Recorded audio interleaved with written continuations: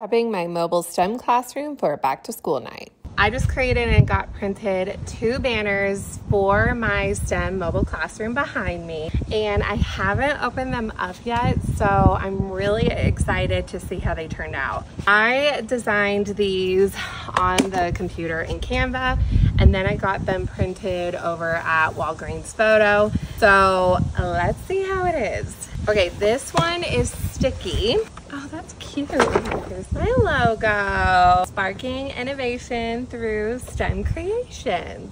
This is the same thing, but it is a vinyl material. It came with some holes so I can hang it up. And this one's a little bit shorter, but I could hang this up on this side. Well, really any side, and also on tables. I decided to hang up the vinyl one for now. I'll put the sticky one on here later when it's not as hot out.